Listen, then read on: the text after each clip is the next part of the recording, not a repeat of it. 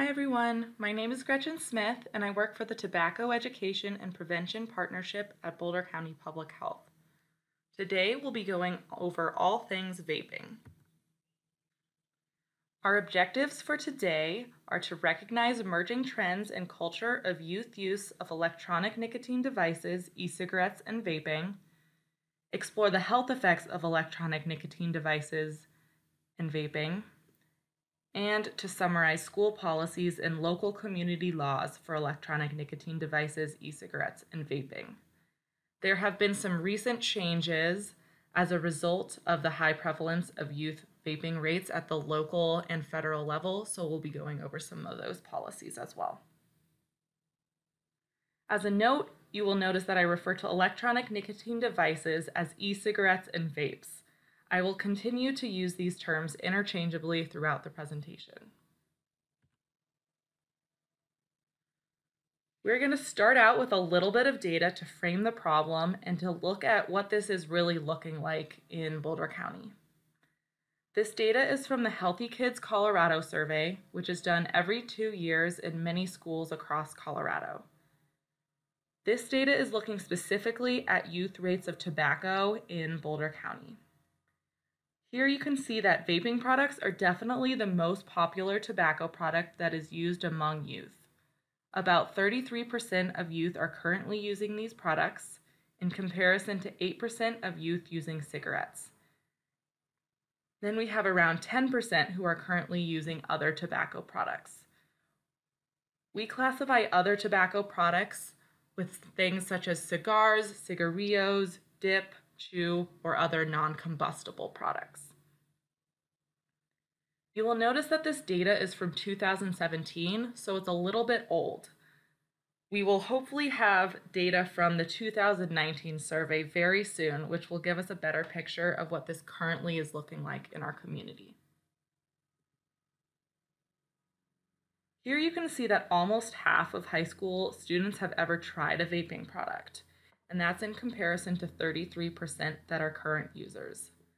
Again, this data is from 2017, so it may look a little bit differently in your community right now. Here we see that middle school students are also experimenting with tobacco products. Almost 14% have tried a vaping product, while around 5% have tried cigarettes. And our last data slide here is looking at what we call the perception of risk. You can see here that among high school youth, almost 90% reported that they thought that cigarettes are harmful. That is in comparison to just over 50% that thought vaping was harmful.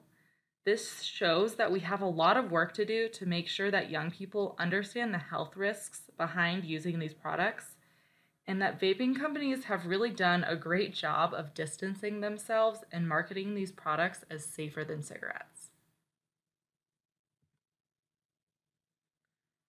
I think it's important to talk about who may be most likely to be impacted by tobacco use. So here we see that in Colorado, youth who feel unsafe at school, have a mental health concern, do not have a parent or guardian that they trust, are a member of the LGBTQ+ community, live in a family dealing with economic precarity, or experience racism, are more likely to use tobacco or nicotine products. These are what we call risk factors for tobacco use. There are other risk factors as well, but these are what really showed up in our data. Important to understand about these risk factors in the data is that these are societal and structural problems that exist that are causing individuals or communities to be more at risk of using these products. For example, if someone is experiencing racist microaggressions every day, they are dealing with more stress and hardship than someone who doesn't experience that. In addition, we know that our systems, they are dealing with inequities within our systems, so that adds to the barriers and the stressors in their life as well. We know that many young people turn to substances to deal with stress or whatever else is going on in their lives. It's not the fault of young people who are experiencing these risk factors, but it is up to us to address them and to change those inequities within our system. We will also talk in a few minutes about marketing tactics and about how some communities have been intentionally targeted by tobacco products and companies, and how this has led to more disparities as well. And to end this slide on a little bit of a happier note, a really important protective factor that came up in the data is that youth who feel that they can ask a parent or guardian for help are 31% less likely to vape. This shows that having a trusted adult in their life can really make a difference in their choices and behavior. So what do we know about why so many young people are using vaping products? There are a few reasons that are backed up by data. The first is curiosity. Curiosity is a normal part of development for adolescents, and these new products have really sparked that curiosity among youth. We know that adolescents are wanting to try new things, take some risks, and maybe rebel against the adults in their lives. The second reason young people are vaping are the flavors. Although many teens report that they would never smoke a cigarette or use chew tobacco, the use of flavors makes these devices not seem like a tobacco product. We will talk a little bit later about some new flavor restrictions that have changed as a result of the high rates of use among youth, but we know that this is a main reason that many young people first started and are continuing. And lastly, we know that there's a belief that vaping products are safer than other tobacco products. From the data that we reviewed a few minutes ago, we know that youth view smoking cigarettes as being much more risky than vaping. The marketing and advertising of these products have led many youth and also adults to believe that there is no health risk for using these products, which we know is not true. We are now going to go over some of the current trends and culture around these products. This is really important for us to understand what youth are seeing and why they are using these products at such high numbers. The most recent data available about e-cigarettes, brands, and flavors is from 2017. The researchers found that there were 460 brands and over 15,000 unique flavors. Electronic nicotine devices are known by many names, such as e-cigs, vape pens, vapes, pods, e-hookahs, and mods. There are many verbs used to describe the act of using an electronic nicotine devices. These are vaping, juuling, ghosting, cloud chasing. And someone who is especially skilled at vaping may be referred to as a vape god or goddess.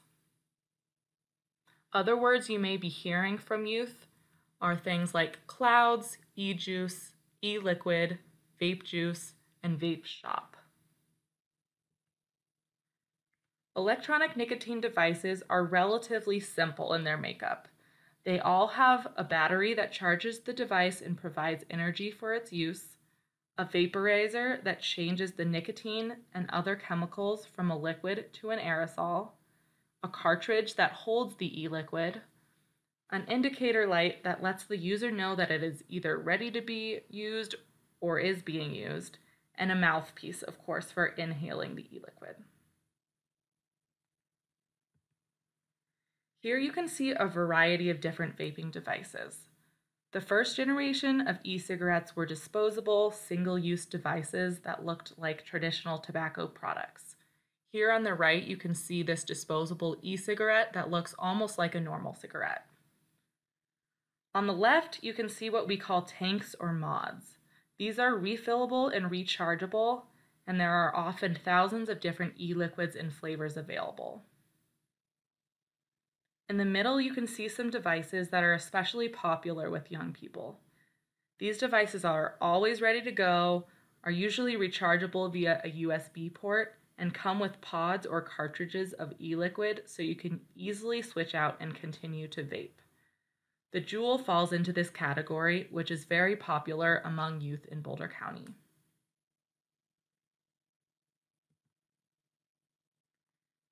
I want to spend a few minutes talking about the Juul because this is a product that is very popular among young people. Here is a picture of the Juul starter kit, which includes the device, a charger, and 4 refill pods. Juul advertises as the smoking alternative unlike any e-cig or vape. This starter pack is sold at gas stations, convenience stores, and basically anywhere else other tobacco products are sold. The cost without coupons or discounts is $49.95.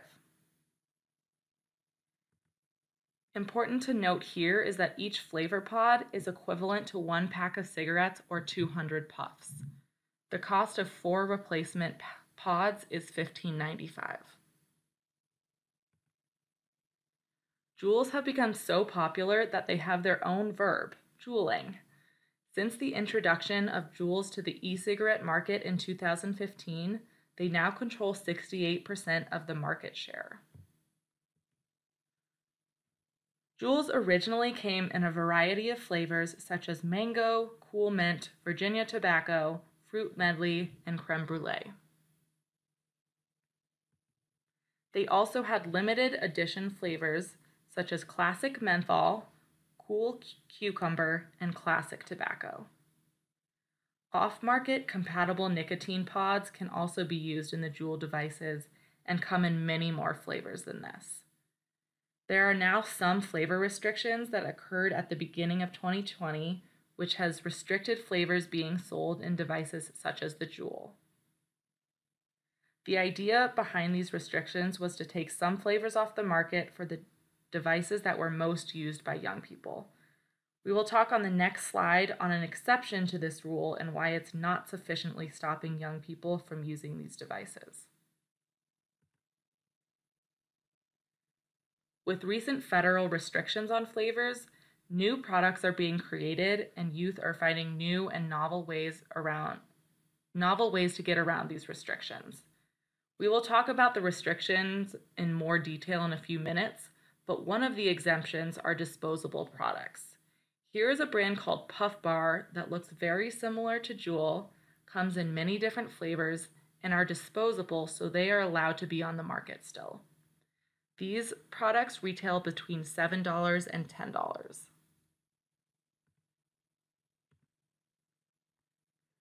Electronic vaping devices use many of the same advertising tactics as big tobacco companies. They have done a great job of advertising to a new generation of young people. We know that flavors are the main reason that young people report first trying a vaping device. Flavors except menthol are banned in traditional cigarettes, however, vaping companies offer many flavors.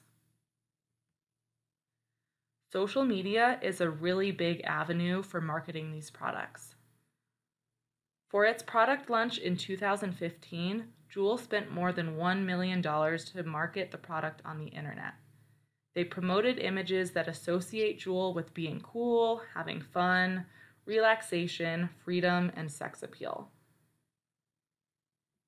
Social media advertising is really smart because companies can promote those ads for specific demographics, such as young people, and us adults will never even see those ads.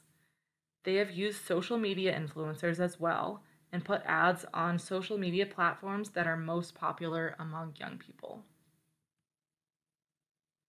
By 2016, which is a year after Juul first came on the market, nearly 4 out of 5 middle and high school students saw at least one vaping advertisement. That's more than 20 million youth. As adults, we don't always notice these ads because we aren't looking for them or they're just not showing up on our social media feeds. However, these are really showing up for young people on their social media and being promoted by influencers that they may be following. Let's look at some specific ads for vaping products. There are a couple different strategies that these companies use. Juul's marketing tagline is "Made for adults to quit smoking," even though they have captured the youth market and made much of their profits from youth use of their devices. If you look at this Juul ad on the top, it is an attractive young lady who does not seem to be trying to quit smoking. This other picture below makes the man look rugged and cool. Again, probably not the best image to show that this is a device to help someone quit tobacco. These devices are also marketed as a healthy alternative to smoking cigarettes. In this advertisement on the left, users are encouraged to love their lungs by using a vape device. While vaping devices are technically healthier than cigarettes because they contain less harmful chemicals, this ad conveys that there is no health risk to these products, which we know isn't true. While these devices may be marketed as cessation devices or something to help a tobacco user quit, none of these devices are approved by the FDA as a quit device. There is also a culture around stealth vaping, which we will cover in the next few slides. As I mentioned in the previous slide, there is a culture around vaping devices that includes using these devices in public places, including our schools, homes, movie theaters, and parks, without being seen or anyone knowing that they are being used. This is referred to as stealth vaping. I want to show you what is being marketed to our youth, not to raise fear, but to help you be aware of the pressures and culture of these products and our youth. This hoodie looks pretty normal, doesn't it? However, the hoodie string is actually a mouthpiece for a vape product. This company, Vaporware, also makes backpacks and t-shirts and is actually based out of Colorado. This device may not be recognizable as an electronic nicotine device, as it uses a laptop USB port to charge and kind of looks like a flashlight. This device is easily concealable in your hand or in a pocket, so even if a young person isn't using a hoodie string or something like that to disguise their vapes, they are still relatively easy to conceal. Many ordinary items are modified to become vaping devices, such as this mint tin, highlighters, car key fobs, and here's another mint tin. I'm showing these images to you not to scare you or make it seem as though all youth are modifying household items, but to let you know that young people may be seeing these things among their school community or online. Now that we know more about the culture and trends with these devices, we are going to learn more about the health effects. An important thing to note about the research is that these products are fairly new, which means that there's a lot that we don't know about the health effects.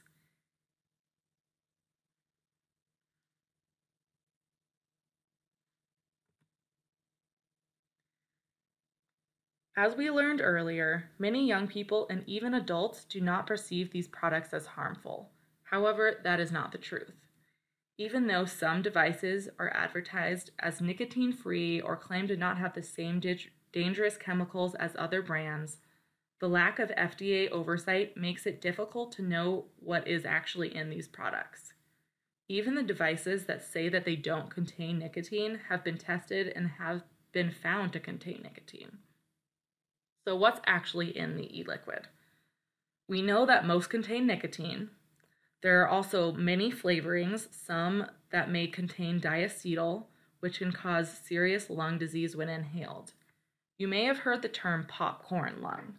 This refers to the lung disease found in workers from a microwave popcorn factory who inhaled diacetyl. This chemical is FDA approved for ingestion, but not inhalation. There are also things such as propylene glycol and vegetable glycerin. These are food additives that help the nicotine inhalation from the e-device mimic the experience of smoking a cigarette, and it really creates a larger vapor cloud. The long-term effects of inhaling these additives is not known. These are just a few examples of additives that are regulated and approved by the FDA for consumption, but when they're put in an e-liquid, we just don't know the effects when they're inhaled. Another myth about these products is that they emit a harmless water vapor, which is not true. The combustion of e-liquid yields an aerosol that contains nicotine, fine and ultrafine particles, and heavy metals, including nickel, lead, and tin. Think about the difference between water vapor coming from a humidifier and what comes out of a hairspray bottle.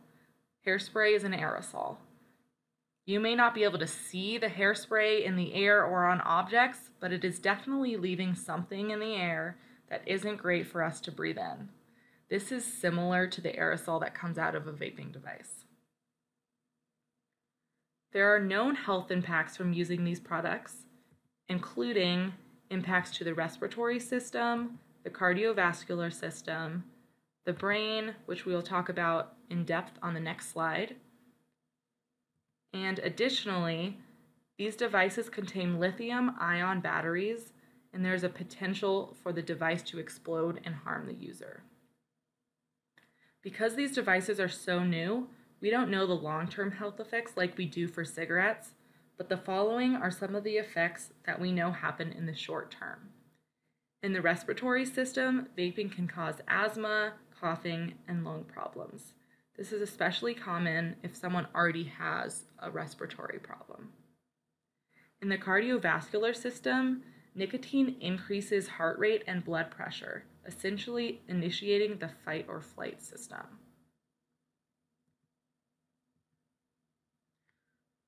All right, so we know that the brain is still developing until at least the age of 25. Introducing nicotine, which is a highly addictive chemical, to a young developing brain can disrupt the development of the brain circuits that are responsible for attention, learning, mood, and impulse control. Each time a new memory is created or a new skill is learned, stronger connections or synapses are built between brain cells. Young people's brains build synapses faster than adult brains, and nicotine changes the way these synapses are formed.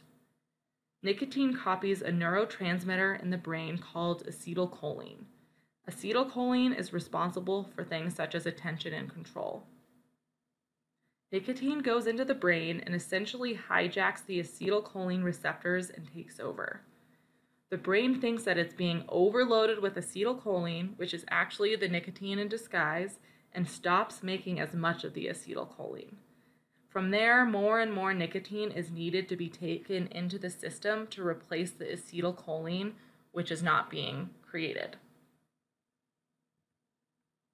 Nicotine can also affect the brain's reward system and cause young people's brain to be more easily addicted to nicotine and other unhealthy substances.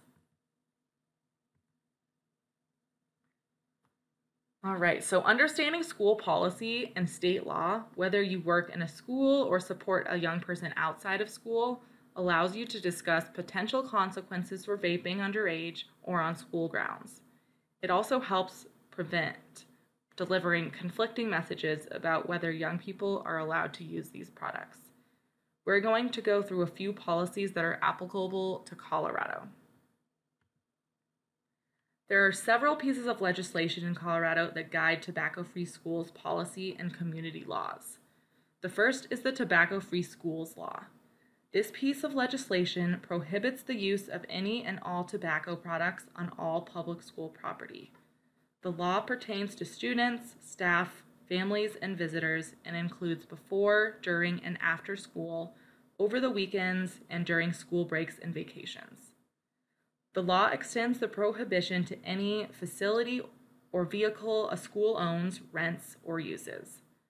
The law states that school districts must adopt policy addressing this law and also must have visible signage notifying the public of these requirements. Products that are approved by the FDA to help quit tobacco or other nicotine products are exempt from this law. This would include things like the nicotine patch and gum. This does not include vaping devices, even though they are often marketed as cessation devices. The second law is the Teen Tobacco Use Prevention Act. This act is also referred to as TTUPA. This prohibits the possession of any tobacco product by a minor under the age of 18 and in some communities under the age of 21. The act includes language that possession of tobacco products is a non-criminal offense. The idea behind this is not to punish young people who have been intentionally marketed to by the tobacco industry, but to take more of an educational approach. Restorative justice and educational programs can be used for these offenses instead. It is important for you all to know that young people are not allowed to possess these products, and school staff, parents or guardians, or organization staff are allowed to confiscate these products. With youth vaping being an epidemic that was gaining a lot of attention in the news this last summer and fall of 2019, there have been some recent legislative changes. There have been a lot of changes at the local level, as well as some at the federal level. We will talk about these changes in the next few slides. First, I want to talk about some of the policy strategies that have been shown to work and have an evidence base behind them. The first strategy is tobacco retail licensing. Many people don't know that tobacco retailers in Colorado are not required to have a license like those who sell alcohol and marijuana. Licensing retailers is really important because it allows jurisdictions to know where tobacco is being sold and have options for suspension or revocation of a license if businesses fail compliance checks. Currently, tobacco products are being sold in many gas stations, convenience stores, and many other businesses. Without a licensing program, it's difficult for jurisdictions to know where these products are being sold and to enforce any laws that are currently on the books. The second strategy is raising the minimum legal sales age. This was done in many local communities first and eventually occurred at the federal level, which we will discuss in a few minutes. Raising the sales age for tobacco products is important because we know that many young people are getting access to these products through their friends. When the legal sales age was 18 years old, a senior in high school could easily buy these products and distribute to others. Raising the sales age to 21 makes it at least more difficult for this to happen. Another strategy is increasing the price of tobacco products. We know that many young people are especially susceptible to higher prices, and it has been shown to reduce youth use of these products. We know that youth are very attracted to flavor products, and it is one of the main reasons that many young people first try these products. Banning flavors in vaping devices and other products is a strategy that has been shown to work to reduce youth use. Important to remember here is that we need to ban flavors in all products, not just vaping devices. If vaping devices no longer have flavors, youth who are addicted to these products may move to other products, such as cigarillos or chew tobacco that is flavored. Lastly, expanding smoke-free protections goes towards social norming. If young people aren't seeing tobacco products being used in public places, they are less likely to see it as normal. All right, let's get into some local changes. These local changes occurred as a result of community action and concern over high rates of youth vaping in Boulder County. These all occurred over the summer and fall of 2019 before any action was taken at the federal level. As you can see here, City of Boulder increased the minimum legal sales age for all tobacco products to 21 and banned the sale of flavored e-liquids that go in vaping devices. Town of Superior and City of Louisville both increased the minimum legal sales age, and City of Lafayette increased the minimum legal sales age and expanded some smoke-free protections in their community. Many local policies passed as a result of the community taking action to protect their young people, as well as concern over a vaping-related lung illness that started occurring in the late summer of 2019. EVALI, or electronic cigarette or vaping-associated lung illness, was in the news almost every day during the fall, with new cases and no one really knowing what the cause was. This disease was found to be associated with an additive mostly found in marijuana vaping products, but this is still and was a major concern for nicotine devices at this time, and it really spurred the federal government to take some action on this issue as well. At the end of 2019, the federal government raised the minimum legal sales age for all tobacco products to 21 years old. In the beginning of 2020, the FDA put restrictions on some flavored vaping products. They banned flavored for cartridge-based systems like the Juul, with the exception of menthol. Flavors are still available for tanks and mods and disposable products. As we saw earlier with the example of puff bars, young people are finding ways to get around these flavor restrictions, and the tobacco and vaping industries are coming out with new products that don't fall under these restrictions as well. There is still a long way to go to ensure that flavored vaping products that are attractive to young people are no longer being sold. Here I want to quickly talk through some strategies on how you can talk to the young people in your life about tobacco use and vaping, or really any kind of substance use. Having boundaries and expectations around substance use and talking to the young people in your life about them often can impact their choices and behaviors. The first thing for you to do is to have some reflection time before you have a conversation. How you say something is going to be more important than what you say. So first, reflect on your thoughts on vaping or substance use in general and the goals of the conversation that you want to have. Make sure that you're in a good headspace to have this conversation where you can be open, supportive, and non-judgmental. Second, you can use what we call the OR method to guide the conversation. OR stands for open-ended questions, affirmations, and reflective listening. Open-ended questions are important so that you are actually having a conversation instead of lecturing your young person on facts. An example of this would be, instead of do any of your friends Juul, which is of course a yes or no question, try what would you do if one of your friends was vaping? This provides more of a discussion and an opportunity for the young person to think about this question before they answer and talk with you. The A stands for affirmations. We want to make sure that we are affirming youth for their healthy choices or even just being willing to talk to you about this difficult topic. For example, I really appreciate you being willing to talk to me about this. Or if they've expressed that they have decided not to vape, make sure you're affirming that positive decision. And lastly, the R stands for reflective listening. Just like you want the young person that you're having a conversation with to be listening to what you have to say, they need to feel heard as well. Rephrasing, repeating, or reflecting a feeling that's coming up for them will ensure that they know that you are listening to what they have to say and are understanding, or at least trying to understand, their point of view. It can be as simple as, so it sounds like you feel that everyone at your school is vaping. This shows that you are listening to them and may create opportunity for them to expand more and have more of a conversation around this. You don't need to offer any solutions, but just allow that space for them to think through things. The last strategy I want to touch on is ask, provide, ask. Many young people are not going to want to listen to you if you start spitting out facts that you learned from this presentation today. More important than telling young people all the facts is making a connection with them and trying to understand their situation and what they may be going through.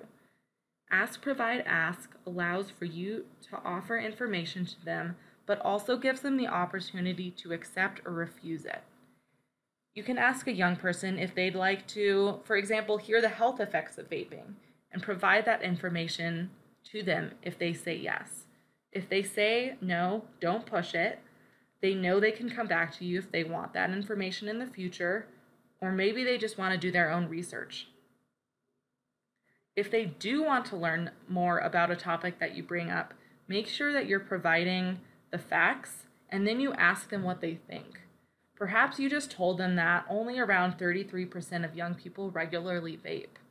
Ask what their thoughts are on that statistic, and it can open up to more conversation about what they're seeing in their school community or their community at large. Don't forget that having these conversations and setting expectations with young people can really impact their behavior and choices. If you haven't had these conversations with the young people in your life yet, it's never too late to start. Having a trusted adult that they feel like they can come to when they're going through a tough time or have a problem is a protective factor and makes it less likely that they will vape. Provide an opportunity to listen to them, show your support and appreciation of them talking to you. It's okay to set boundaries and state your expectations of them. I recognize that these are often tough conversations to have with young people. So do your best, and it's okay to not have that perfect conversation. You will have more than one opportunity.